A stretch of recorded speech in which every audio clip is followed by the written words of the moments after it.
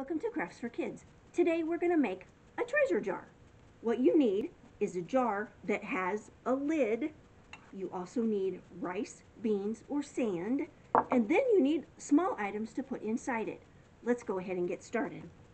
Take your jar, make sure it's clean and dry, put the rice, beans, or sand inside.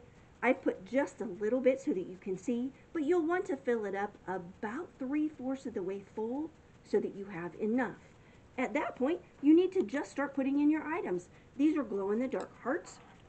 I've got some Legos and a Lego wheel. Who doesn't love Legos? I have a sticker.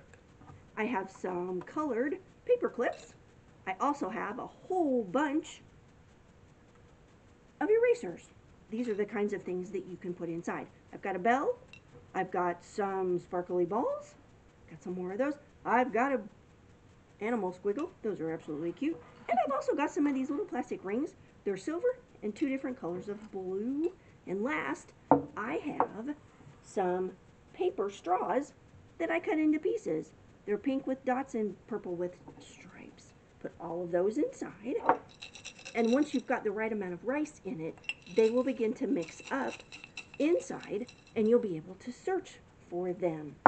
At this point, you need to put super glue, especially if you're giving it to a little kid, you need to seal it with super glue. Put super glue inside the lid on the edges and then also put it around the rim of the jar. At that point, put the lid on tight and probably let it sit for a couple of hours just to make sure the super glue is plenty tight. At that point, you have a treasure jar. And what you can do is you can turn it, and as you look in the jar, you can take a piece of paper and a pencil and find the items and write them on a piece of paper. You can make more than one, and you can even have a competition with a friend of yours to see who can find the most or who can find them the fastest. Awesome. I've had a great time being with you guys today. Feel free to make a jar. Ask your parents for help. We'll see you next week on Crafts for Kids. Bye, guys.